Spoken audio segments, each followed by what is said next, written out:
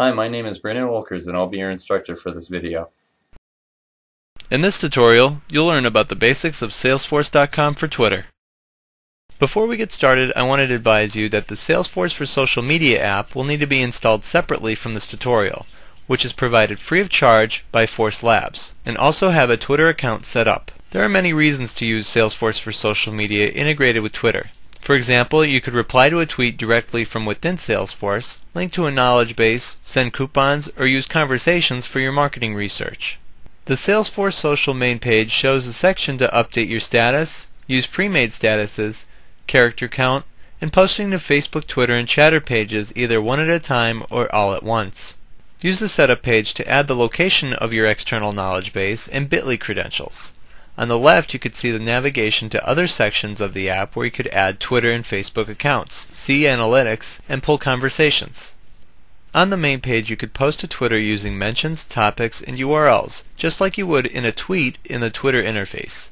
You could even manage multiple Twitter accounts directly in your Salesforce by clicking on Twitter accounts. Let's set up a new account by clicking on New. You could give a specific name within Salesforce to clearly identify the account. We'll also enter the username for the Twitter account here. Don't worry about a password. After saving, we'll use the OAuth API to get permission to access the Twitter account. If your Twitter account is contributor enabled, check the box next to it. You can also specify some search and case options if necessary, but we're not going to go into detail about them today. Click Save to go into your new account. Now click Grant Twitter Access to use the OAuth API to connect your account. You will then be prompted to log into your account, and then you will see the permissions the app will use. Click Authorize App. If done correctly, you will see the check mark next to Validated in the account. You can now post to that Twitter account on the Salesforce for Social Media page. Go into the Twitter Searches tab to pull and store conversations into Salesforce. You could provide a search name for the keywords you want to search, and we'll try Salesforce Training for now. Then specify the campaign.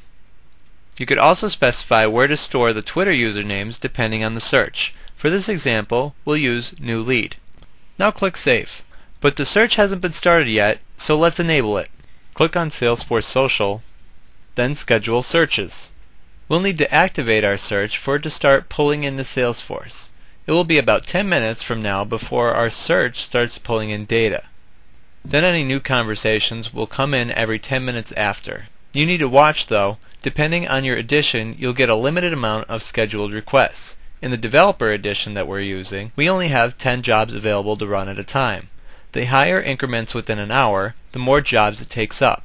Use an hour or less to free up space for multiple searches. You can now view the content by clicking on the search name or the conversation tab to see all the tweets that mention Salesforce training. These tweets are stored within Salesforce. You may use these conversations in your reports and dashboards to help with sales and support campaigns.